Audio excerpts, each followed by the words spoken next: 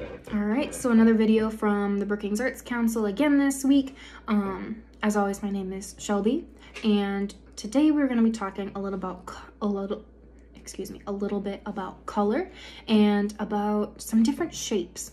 And so I'll go ahead with materials and we'll get into the project a little bit more afterwards. So I today just have regular printer paper just on my little clipboard here so I can show you a little bit easier. I have a pencil, I have my big eraser, I have my colored pencils that are kind of hard to see right now, and then I do also have some markers just in case I need those. And so our project for today, you can also use crayons or colored pencils, crayons, markers. If you have paint and you're not gonna make a mess, you'll clean up after yourself, you could use paint. Media is pretty open. Sorry for the crazy cats in the background, they're playing. But moving on to our project for the day. So talking about colors, we're going to talk about warm and cool colors. And then we're going to talk about different kinds of shapes. And we're going to do that because today we're going to draw some kind of creative robots. And so the first rule that I want you to write down, if you have paper in front of you, just up in the top right-hand corner of your paper, is I want the robot to be cool colors. So what are cool colors? So do robot and then write cool, because robots are cool. That's not what we're doing, and it's backwards in the video. It should be, but that's okay. So what are cool colors? So cool colors are colors that remind you of water. So blue or purple or green. So those are cool colors. So I want your robot to be blue or purple or green.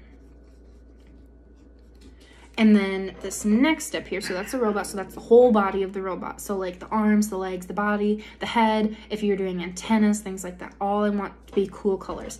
And then the next part here is I want the buttons, so buttons and like dials, all of those extra things that robots have, I want to be warm.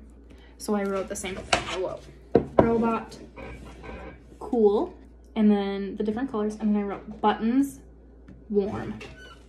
And so what are warm colors? So warm colors are the colors that are in a sunset. So red and orange and yellow and pink, I think, too. And so those are warm colors. So warm colors remind you of being warm in the sunset and things that are nice and cozy and warm like that. Cool colors, think of like cold winter, like blue and green, cold water. That's what you think of when you hear cool colors. So I want the robot itself to be cool, and I want the buttons and dials to be warm. So now kind of moving on to the robot. I would like you to use kind of 3 main shapes at least once. So I would like you to have at least one square. It doesn't matter where, it doesn't matter if it's the head or the body or the leg, it doesn't matter to me. And you can have more than one, but I want you to have at least one. I want you to have at least one circle. And again, it doesn't have to be any particular place.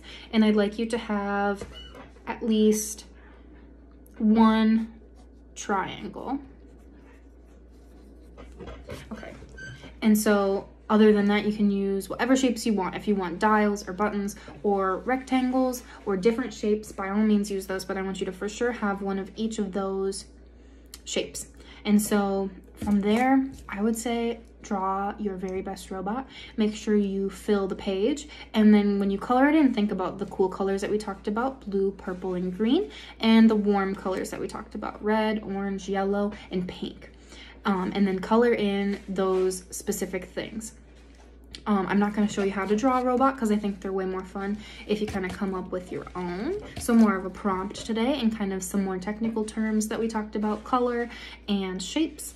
I will post a picture of a final one that I have done at the very beginning of this video. You should see it and like kind of have seen it before you come in. You can always go back and look at that again.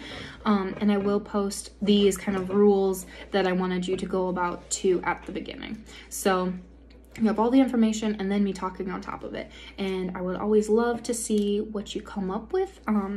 You can always send it to the Brookings Arts Council's Facebook page or through email. Same with questions or concerns or maybe suggestions for future videos.